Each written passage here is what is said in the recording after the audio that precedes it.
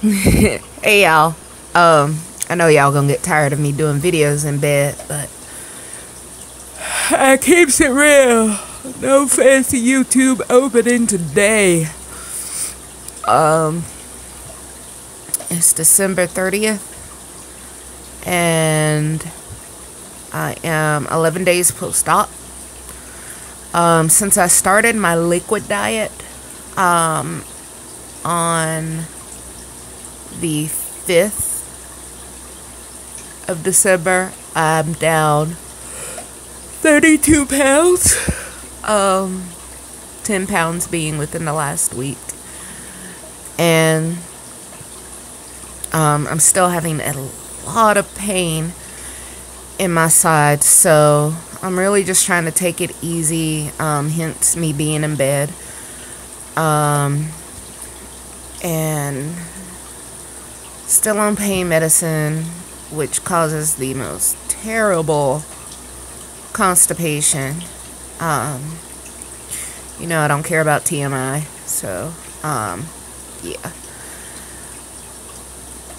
I am just trying to rest, get more rest than normal, especially since I go back to work in a couple days.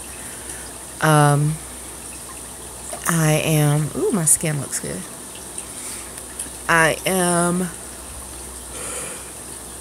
still doing my liquid soups, my liquid diets. I'm sorry, I seriously have not slept since Thursday, and it's now Saturday. I don't know why. Well, the pain is keeping me awake, but I am still on my liquid diet, but I've been making my soups now instead of doing canned soups, just because the sodium was getting it was way too much sodium, and I was swelling up in all my fingers, my legs, my feet, and it was starting to really hurt. And I would have to drink more water. The sodium dehydrates you, but then I would also have to drink more water to try to flush it out, and then take my diuretic, and all of that was just leading me to a lot of dehydration, and that of course makes your constipation worse. It makes you lightheaded, dizzy, everything that's not fun that goes along with being dehydrated. So I am now making my own soups, which it's insanely easy. I am such a I call it chop and plop, which is where you just take different things, chop it up, put it in a pot, plop it in a pot, and let it go, let it simmer. And I've been doing a lot of soups. I made a stock for my soups, with just chicken and a whole bunch of herbs and spices and vegetables, and then I strained it, and then I used that broth for my broccoli and cheese soup, for my split pea soup, and I'm going to use it for my sweet potato soup. Any kind of soup that I'm going to make, I'm going to use that broth because it's more flavorful than the sodium-free broths are disgusting. So that broth has more flavor, and I can control how much sodium goes into it. I know what's going into it. I know it's fresh ingredients, and it hasn't been sitting on a store shelf for, you know, since 1962.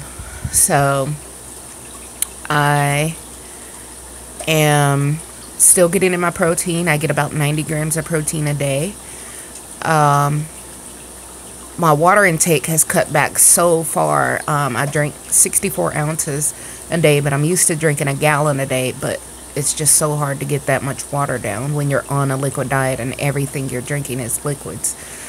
So I'm surprised my skin still looks good because I have cut back so much water.